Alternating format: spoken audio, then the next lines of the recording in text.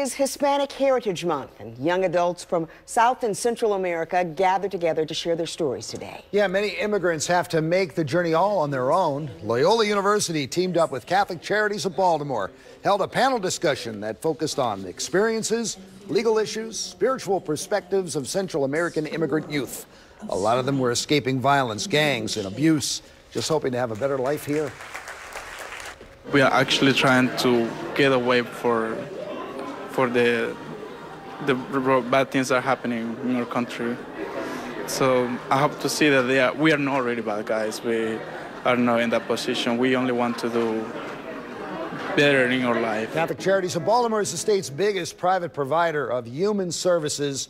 They help many immigrant children deal with trauma as well as getting U.S. citizenship.